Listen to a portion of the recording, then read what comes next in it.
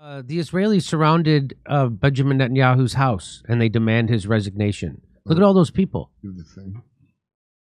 Can you imagine if after 9/11 everybody surrounded the White House and demanded Bush and Cheney's resignation? No. You know, since not only did they the election in 2000, but then they went on and let 9/11 happen. Yeah. That's a matter of public record. The part of they were given a warning and it wasn't acted on. Yeah. I guess everyone wasn't communicating enough back in those days. So here we go. This is it. שאולי לא תמיד מקבלים את החיבוק וההכרה שהם ראויים לה. אתם בטח מבינים שאני מדברת על העדה הדרוזית. So what they don't tell you here either is that they were protesting Benjamin Netanyahu for like 40 weeks straight before this war that he allowed to happen. This was, again, another, they knew it was coming. They were warned that it was coming by Egypt intelligence. They were warned by the U.S. intelligence. And Benjamin Netanyahu somehow just had all the troops somewhere else that day.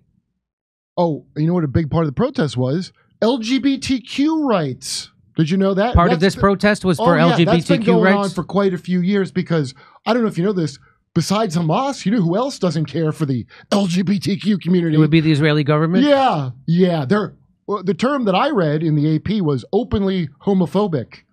So that's weird that suddenly it's a gay paradise now. So that's a lot of Israelis that are upset and want Benjamin Netanyahu. They're surrounding his house. But then people said this. People said no. Look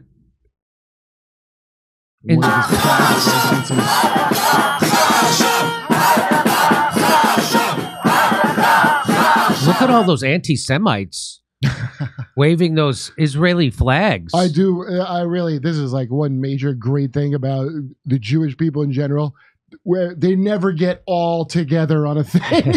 Like, there's not like the stupidity of here where we're like, we got to rally behind George W. Bush. Right. There's not that kind of stupidity. Well, look, how dare they, Kurt, wave Israeli flags, and how dare they go against the forced redefinition of their entire religion?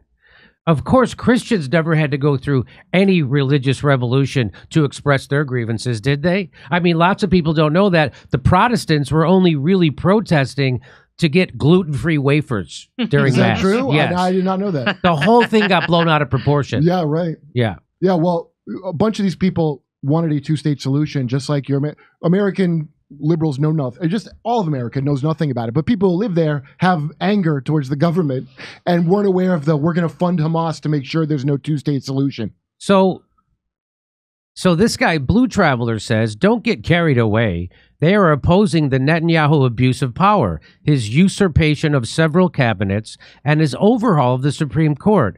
They are not asking to free Palestine, nor calling for peace. This manifestation is one of the many in the past 3 to 4 years. And they're also saying that he allowed October 7th to happen in order to salvage his political position and only make it worse. So they're upset that he let it happen. That's what they're saying. And you know what, Kurt? That reminds me. How come they say that October 7th was Israel's 9/11? Yes. And how come whenever there's a 9/11, Bibi Netanyahu is working? It's a little weird. He was on the job during both 9/11s. That is weird. Look, I'm just saying that if you worked at, say, like a tire store and the store suffered at least 2 9/11s and both happened during Bibi's shift, wouldn't a loss prevention guy maybe drive down from corporate and have a word with Bibi? Hey, fair point. Fair point. So Blue Traveler saying that the protesters were not protesting on behalf of Palestinians, but merely Benjamin Netanyahu's corruption within Israel politics. That's like going to Pol Pot's house to protest because he wouldn't put in enough bike lanes. That's what that is. Yeah, but they're not going to go protest. What do you think? There's not the same exact thing as here of... So I just want to disabuse you of that idea, by the way. This guy says, this is Tel Aviv. They're protesting about the abductees. I'm sure they were, but there was also people like this there. Watch this guy. Here's an Israeli demonstrating outside of Netanyahu's house, and here's what he has to say. Never, for one single moment in my life, have trusted this man. I think he's a psychopath. I think he's a lunatic. Not just I think that. Lots of people. I would never trust him with anything. Not him, not his government. That's all I have to say. They are dangerous people. They're extremists, they're fascists, they're racists, they're fanatics. They don't want peace. They want war because it serves their own self-interest. While most of the people on both sides, you know, Israelis, Palestinians alike, they are the people who pay the price. They are the ones who suffer. They are the ones whose lives are lost while they keep the power in their hands. Netanyahu is just like Donald Trump, just like Milosevic, just like Hitler. These people will do everything to keep power in their hands, and they don't care if everything else crumbles. They can destroy everything just as long as they remain in power. I would say that's just like Joe Biden, just like Kamala Harris, just like the Democrats and the establishment Republicans. They don't care if the whole country crumbles or goes into a civil war as long as they can maintain power and do more war. Well, Israel is like America. It is. It is. Just like Hitler, he told the German people, you're not worthy of living because if I go down, you go down with me. Same thing with him. Some people in Israel are so disturbed that they think if you simply say you're sad about loss of life, of innocent people, of children, that makes you a traitor, because as long as they're not Jewish, you mustn't say that. This is sick. I refuse. I will never ever change. I'm first of all a human being. I am for life, and I don't care if a child is from Gaza or from Tel Aviv or from I don't care where, from Istanbul or New York. A child is a child is a child, period. And this is the most important thing in the world. I guess all Jewish people are not the same as the racists who tell you that. Yes, that's right. Implying.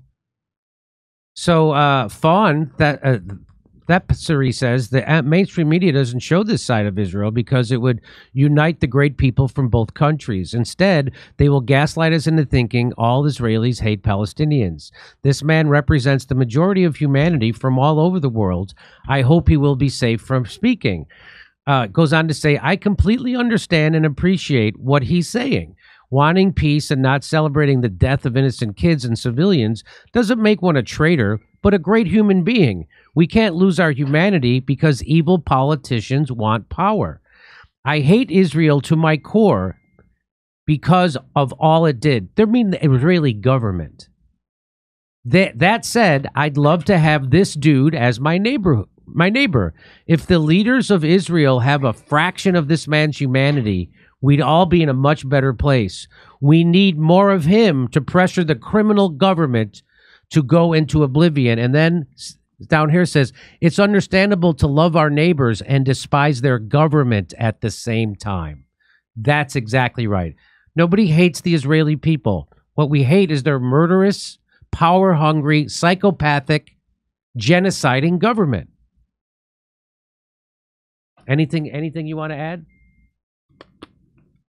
No? Are we good? Mm-hmm. What? Because stuff has, I know.